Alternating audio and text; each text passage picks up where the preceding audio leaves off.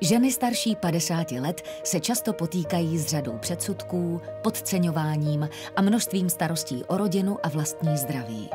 V Poděbradech takovým ženám pomáhají v rodinném centru. V projektu usilujeme o to, aby ženy se trvaly co nejdéle na trhu práce.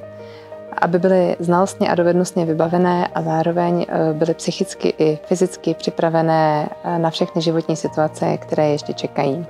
Díky evropským financím se ženy vzdělávají v 5 základních oblastech a jde o oblast zdraví, financí, měkkých dovedností, pracovně právních záležitostí a moderních technologií. Měla jsem 2 důvody, proč jsem se přihlásila do kurzu. Jednak jsem přestěhovaná čerstvě do Poděbrad, takže poznat nový lidi. Já se vzdělávám průběžně, ale to, co ten kurz nabídl, je fakt unikátní kombinace všech těch věcí, které vlastně ženy v našem věku 50+ potřebují. Kromě seminářů odborných lektorů mají ženy možnost individuálních konzultací. Díky operačnímu programu Zaměstnanost plus se naplno mohou věnovat 40 ženám. Ke klientkám přistupujeme maximálně individuálně, proto taky na začátku projektu provádíme diagnostiku, abychom vybrali přesně ty semináře, které ženy potřebují. Navíc pořádáme workshopy s inspirativními ženami, které se nacházejí v podobné životní situaci jako naše klientky a úspěšně ji zvládají.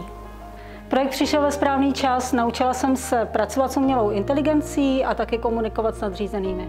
Účastnícím našeho projektu se snažíme poskytnout nejen prostor pro vzdělávací aktivity, ale i příjemné prostředí, místo, kde mohou načerpat nové síly, kde se mohou setkat s novými lidmi.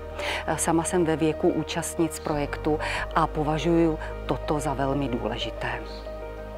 Celkově vedeme ženy ke zvýšení sebevědomí a uvědomění si důležitosti sebe sama. Během tohoto kurzu my jsme získali kontakty na úžasný lektory, na zajímavý, řeknou, odborníky, se kterými můžeme pracovat dál.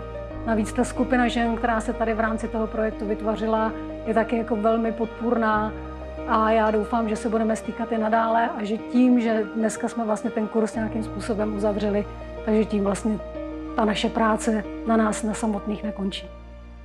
Pomáháme žít lepší příběh. Evropská unie.